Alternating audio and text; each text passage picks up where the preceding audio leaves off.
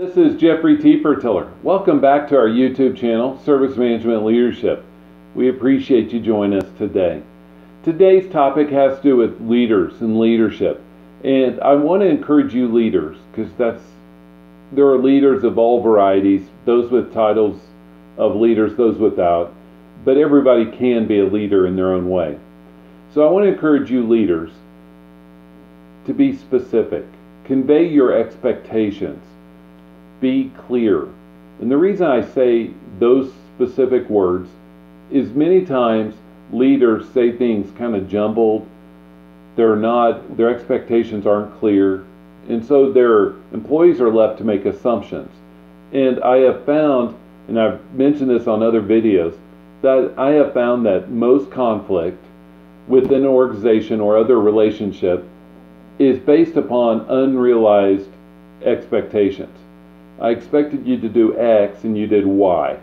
And so I want to encourage you leaders to be very clear, very concise with your expectations on what you are wanting somebody else to do. Yes, that comes with you being transparent as well. So that means you say, I need this done for this reason, or I need this done and I can't tell you why. You just have to trust me. And so you want, through this transparency, to build a trust, to build a relationship with your employees in a way that they will do this for you because they understand that this is why we're doing it. You know what happens. It's the same thing for those of you with kids. You ask them to do something, they go, why? Why do we have to do this? Be clear, be concise, be transparent. In this world, there are too many assumptions being made on too many things that can be settled in 30 seconds. And I want you to be thoughtful and purposeful in doing so. This is Jeffrey T. Fertiller.